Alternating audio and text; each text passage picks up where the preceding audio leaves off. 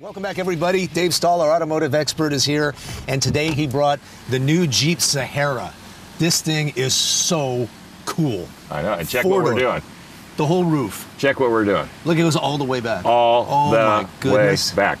If you ever had a Jeep before and you kind of had to compromise because you didn't get the smooth ride on the freeway, you didn't get decent fuel mileage, it was a little skitsy. Well, Jeep says, you know what, enough of that. This thing drives like a big SUV, but it'll climb anything. It is the king of off-road. And easy to put into four-wheel drive, not like the old days. Nothing, you don't have to go out and turn the hubs. None of that. No, this thing has got a big, massive, Alpine stereo system. It's a little bit of an upgrade. This one's an automatic. Yeah, see? Nice. This is really, this is nice. You can get it automatic or stick. You can get it in V6, or this is a 4-cylinder turbo. Yeah? It gets 24 miles per gallon on the freeway. When you had your old 88, did you ever get 24 miles per gallon? I don't even remember what I got. Unless you were going downhill with a tailwind. Back then, gas was about 65 cents a gallon. Yeah, so right.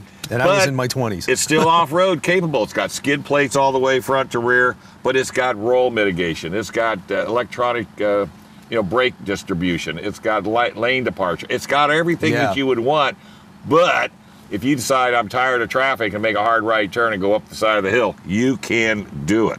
I'm telling you, it is absolutely amazing. Yeah, you got all your connectivity, all your lights are in here, all your windows. Does this come in a two-door? Yeah, you can get a two-door. Okay. And you can take all the doors off. And I have this. That's the key right there. Right. It's a Jeep. You got to be able to take the doors off. Well, and it's not difficult like before. When you took the top off, the soft top, it was a good 2-3 hour operation. It was a pain. That's not the case anymore. What you got now, Jeep gives you this really neat little kit.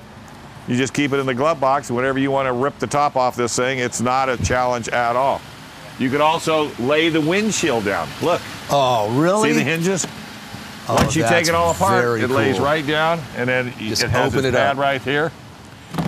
This is a beautiful Jeep. Nice back seats for kids. Oh, man. I know. Wow.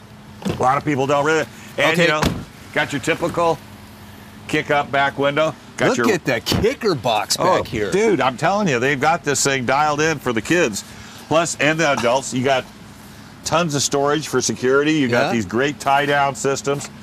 Definitely a full integrated roll cage, so you've got all the safety. 60-40 split seats if you want to load a lot of gear in it. Okay, what are we talking about for this thing? Well, I left my paperwork in there, but it's not all that as expensive as you would think. I mean, it gets up there. This one's based out at $38,295, and you can get it as cheap as, in the low 30s. This one's $53,445 because it's loaded to the gills. Okay, $53,445. So and these are available now? Yeah, they're available now, and you've got room to go to the website. You can build it yourself, and all right.